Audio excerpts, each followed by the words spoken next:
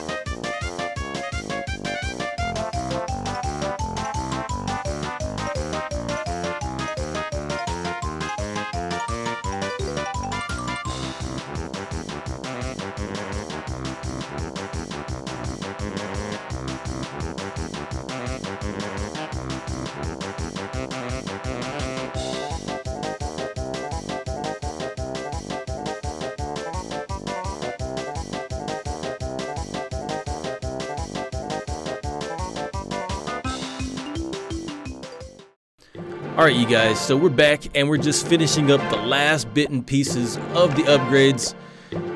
We're just getting the last parts of these walls. I think I should be able to do it with the amount of gems I have left over. And that should be it. I think we're pretty much, all of them are level 10 now. And thank goodness, that took a lot. But definitely needed for my raid to leaderboards, you guys, because it is just killer up here on defense. I just cannot survive. So, alright, you guys, let's go ahead and jump up to the new update that just came out. Alright, let's go ahead and get this Archer Tower 13. Well, I must say, it's probably matching the Townhall 10-ish type of look, where it's more of a bronze orange. So I'm really liking that a lot. I did notice that the archers were upgraded on the tower as well, so maybe we can go ahead and upgrade this now. Oh, wow, that looks awesome. Looks like a bat is on the front. Ah, and there's a new troop, the Lava Hound. So these are the stats, you guys. Go ahead, take a good look. And housing space is pretty good. Not too bad. That's like the same as the golem. And, okay, yeah, the Archer Towers were upgraded on the... Sorry, the archers on the Archer Tower were upgraded as well. So let's go ahead and upgrade the archers now and see what, see how they are. Okay. Next level 7, that is. And let's see if we can actually train some of these guys up to see what they look like up close and personal. Oh, nice. We can dismiss our troops in the army camp as well, not just the clan castle, so that's really good. That's really good. So I don't have to really dump them out in the goblin camps anymore. I can actually save elixir now. Whoops, I don't have any elixir, so let's go ahead and do this real quick. Got my elixir, and let's train up some of these troops. Let's do 5. Oh, okay. Let's do 4, actually. There we go. Now, let's see. Ah, there they go. Dang, look at that Barb. That's a farming troop right there. Actually, not. Supercell realized these guys are good enough for champions now. Champion level. So if you guys are barching your way up to champions, that's what you can use. Right there, the barch. Archers and Barbs. I love it. Alright, so they're in there. Good stuff. We got them in our army camps. But let's see, what else are we missing? You know what, you guys, I want to go ahead and do a replay, show you guys what these replays look like, because we have a new feature, I believe, that lets us pause, if I'm not mistaken. Let me see if I can find a good one for us, though. Now, there's actually been a few things that they've updated to the game, and that's just, you know, my opinion about the updates is they're not like big revolutionary updates, but they're things that we really need in the game. The whole thing with dismissing troops in the clan castle was needed, and I'm glad they brought that in. So the small changes are actually really big for some of us players, and I'm really excited for the update. Now, if we go ahead and check out the replay, you can see on the bottom left corner, that is an indication of how many troops is left for the attacker, and that gives us an idea of what is the way the battle could probably turn out. So he's going in with the Balloonian, and there goes the, let me pause it for you. As you can see, the clan castle troops are now coming out from both sides, the right and left side. So that's a new thing that was added to the game.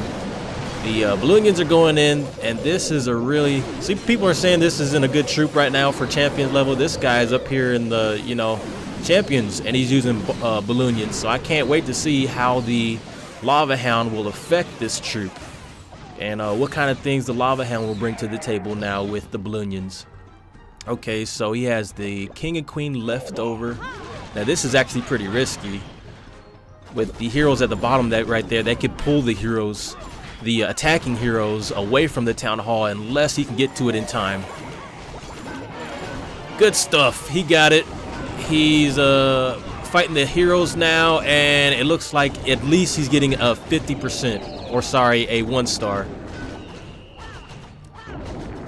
And the Queen is pretty much gone, so he's got 4 minions left. I'm glad they did this, so now I can see how much he has left over and where he could possibly attack with this. And it doesn't look like there's really anywhere he could go because the archer towers are guarding everything, and yeah, I don't think he can get much with this, but a very good attack at least with the Balloonian. Very hard to do at this high level up here. So good replay. What else did we get though? I do know that the healer, if I'm not mistaken, the healer was changed as well. But let's go ahead and see if we can upgrade the Lava Hound. Now that's the stats for level 2 and its little lava pups. If you can see the stats right there, let me go ahead and upgrade this thing.